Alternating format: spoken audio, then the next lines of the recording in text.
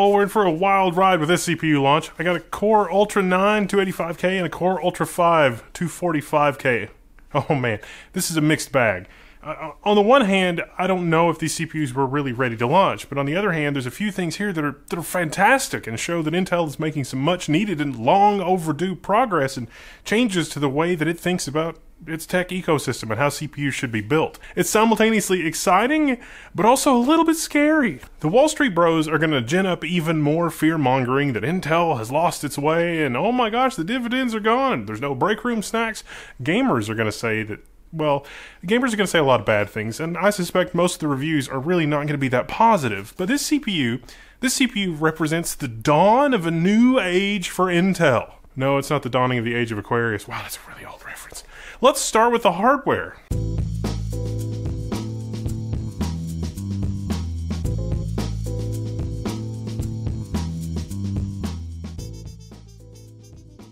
Alright, so I've got the Asus Maximus Z890 Hero and the 360mm Ryujin cooler, building this out in my own Asus ProArt Super Tower case. The thing is that motherboard variants, I've got several Z890 motherboards from MSI and ASRock, and there's more performance variation between the boards than I would expect. If you want even more content around this launch, check out the Level 1 Linux channel, where I built around the MSI Z890 Ace for launch day testing there as well. As for the CPUs themselves, well, this CPU is made of 5 or 6 different pieces of silicon, tiles. In Intel's vernacular, 5 or 6, depending on if you want to count the filler tile or not. In the Core Ultra 9, there's 8 performance cores and 16 efficiency cores, while in the Ultra 5, you get 6 performance cores and 8 efficiency cores. So that's 24 cores and 24 threads. Intel's done away with hyper-threading this generation, or 14 cores and 14 threads for the Core Ultra 5. 5.7 GHz max boost for the Ultra 9 and 5.2 GHz max boost for the Ultra 5. You've probably already looked at the specs if you're watching this video on day one, or even if you're not on day one. And on paper, this looks like a regression from the maxed boost performance, and at least the thread count, I mean over 14th gen, and 13th gen, and 12th gen. Well, to a lesser extent, 12th gen. Now, one of the things that may be holding Arrow Lake back for gaming is memory latency because of the chiplets and the tiles and everything else. When I first started testing, it was tough to achieve less than 100 nanoseconds of memory latency. 130 nanoseconds is what I saw out of the box.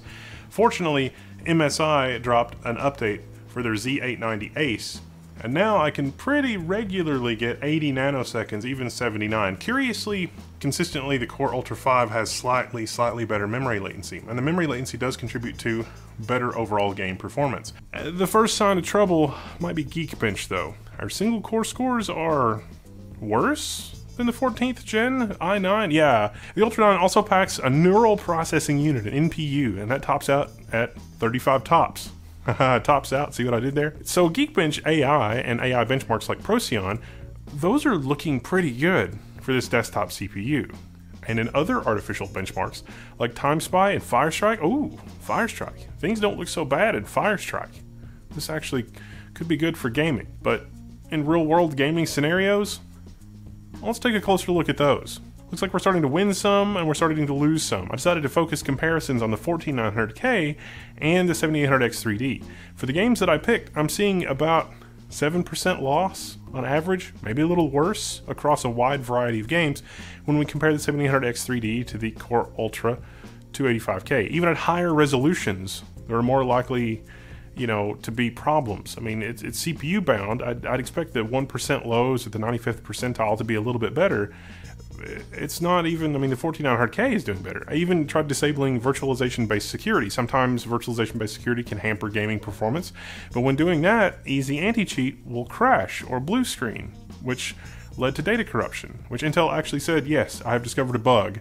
So that's interesting. There's a bulletin for that Intel has issued, so you can't really disable Intel virtualization. You're left with disabling virtualization-based security in Windows, which doesn't always disable it because the GUI's buggy.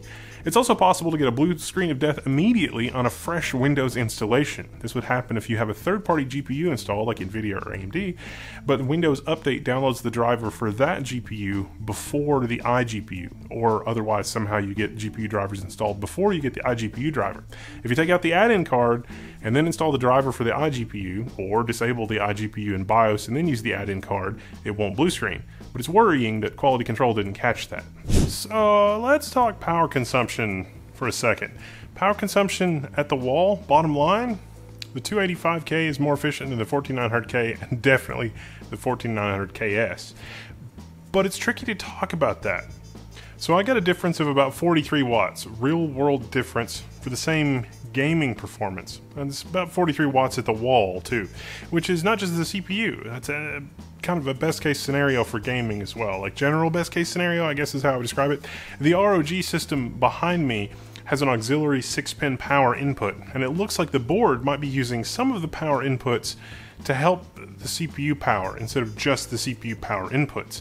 So show me where the power is irregular on the motherboard. Have you tried turning yourself off and on? So I felt like the only option that I had to measure here was usage at the wall, which is not as accurate if you only want specifically CPU power consumption comparisons. So that was slightly irritating. I got about 43 watts by locking the game at 100, it was 100 FPS exactly on the 4090, which was achievable on the 14900K and the Core Ultra 285K at stock settings. And for many gaming workloads, the CPU is already going to use way less power than max power anyway, no matter what generation of CPU you've got. Max power is really only for those multi-core workloads, rendering, Blender, you know, that kind of thing, generally. So this is a win for Arrow Lake, but it was also possible to configure 13th and 14th gen Intel CPUs to not guzzle power either, and still get good performance. It's just that Arrow Lake can be, you know, better. And Arrow Lake can guzzle power. If guzzling power is your thing and you want to dump 300 watts through your Arrow Lake CPU, you can totally do that as long as you can keep it cool. It's more efficient out of the box, but it's not dramatically more efficient out of the box. It is possible to make it more dramatically efficient in a best case scenario to a worst case scenario, but really, I don't think the power conversation is all that interesting. Related to this is Intel APO, Application Performance Optimization. What this software is meant to do is, on a game-by-game basis, provide performance profiles to optimize how the individual game's threads and resource allocation is managed by the operating system. APO really does not do much to deliver on that promise today, however. It's not really ready yet, in my opinion, but this kind of thing really is needed. Probably was needed 2 or 3 generations ago. Like, APO has promise. It's good. I don't want to get too much in the weeds with this video, but I think this is going to be an important thing to talk about because APO really is important, and APO can make a difference. There's about 5 games that I found where it made more than a 5% difference, meaning that it can improve performance about 5% on the new Intel CPUs, including Shadow the Tomb Raider. But it was sort of an odd mix of games. Most games is on the order of like 2-3% performance improvement with APO, and it was a bit of a mixed bag on the boards. Some boards had APO options enabled and some boards did not, so it's up to you to configure APO if you want, because there's a BIOS component of APO, that application performance optimization. The other thing is also the power profile. So if you do balanced power profile or high performance. If you do high performance, the system will sit at a higher idle power utilization, but it will perform better in games. I don't think it's really reasonable to expect gamers to change to a high performance profile, and then change to a balanced profile when they're not gaming. So if you talk about power savings and power performance, like, balanced should work correctly, and then we have APO doing its thing. Why doesn't APO set the power profile appropriately? It's interesting, and so I think it's worth considering the whole gamut of benchmarks that you're going to see across the tech space today and in the days following the launch of this CPU. And for everybody in our audience that's been using Process Lasso to try to tackle this sort of operating system chaos, and like, is the game running on an efficiency core? We don't know. Yeah, Process Lasso is kind of approached that, but it is nice to see Intel putting engineering resources into doing that. I fully think that we're going to see user land hooks in operating system schedulers in Windows. That's already a thing in Linux. It already can work really well in Linux, and we already sort of kind of need to be there in Windows like 3 generations ago. And APO is the first step toward that, so that's great. It's good. Good job, Intel. Bottom line, what's the verdict? I don't think this platform was ready to launch quite yet. It shows a lot of promise. I don't know if Intel can close the gap in the weeks and months following launch. when Zen 5 launched, I think it's fair to say pretty much universally everyone was disappointed. Zen 5%. But Intel hasn't clearly shown even a 5% lead over their 14900K, and I think that's a real problem because, like I say, the engineering prowess and the engineering win here is significant.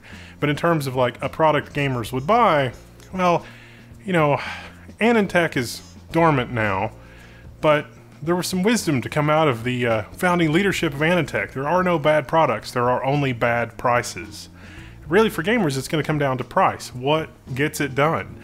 And unfortunately for Intel, their older products get it done, and competing products get it done at perhaps a better price point. It's nice to have the newer technology in the new CPUs, and there's no arguing with the multi-core performance, but for gamers, I don't know. The pricing on launch, it's a little rough. Oh yeah, Windows 2152, it's a new insider build, and it does actually help Arrow Lake, but it doesn't help Arrow Lake significantly. There wasn't enough time to retest all the games again, and who's going to run a Windows Insider preview? When is that going to be released?